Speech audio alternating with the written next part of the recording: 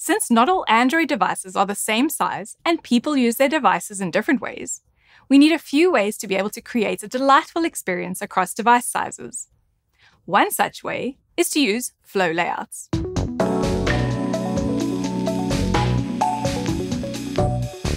FlowRow and FlowColumn are similar to row and column layouts.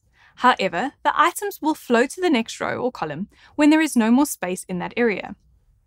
To create a flow row, we simply replace the usage of row with FlowRow, which enables the reflowing feature. The max items in each row parameter defines the maximum items in the main axis to allow in one line before wrapping to the next. When nothing is set, the flow layout will attempt to place as many as possible in each line, keeping the ordering intact. When dealing with flow layouts, there are two axes that items will be laid out against: the main axis and the cross axis.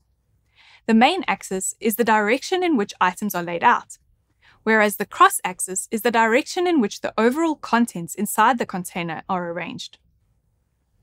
The default main axis arrangement is arrangement.start, but we can set this to have a horizontal arrangement of center to center all the items inside their row, arrangement.end to have all the items docked to the right-hand side, space between to spread the items out in their rows, space around, where items are spaced with even spacing around the edges and space between the items, and spaced by, which gives an equal gap of the same amount between each item.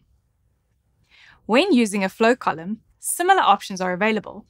For example, we can also use the spaced by arrangement here. Another modifier that can be used is the full max column width or full max row height when using flow column or flow row. When this modifier is applied, the items in the same column or row take up the same width or height as the biggest item in the column or row. Although flow layouts look as though they can only help with UIs that resemble a kind of filtering mechanism, they are useful for creating grid-like layouts too. For example, we can combine flow rows with weights to achieve rows that take up an area and take up all of the row space, or a fraction of it.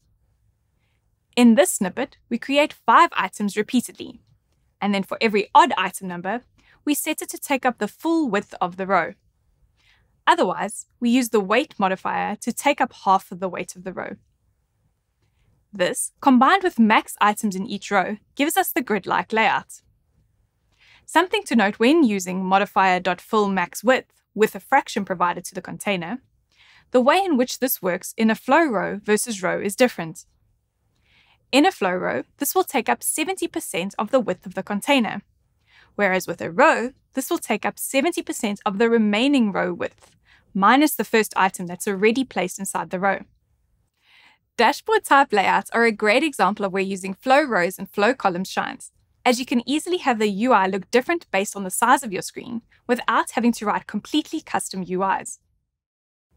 In the jet-lagged example, we can use a combination of flow row with flow column in conjunction with window size classes to determine when to add additional flow columns. The real power of flow layouts is when used in conjunction with modifiers such as width_in, which takes the incoming constraints into account. If the incoming constraints are more restrictive than the requested size, it will obey the incoming constraints and attempt to be as close as possible to the preferred size. If you are in the flow and wanting more info, including how to do lazy loading and how to implement an overflow indicator, check out the linked documentation.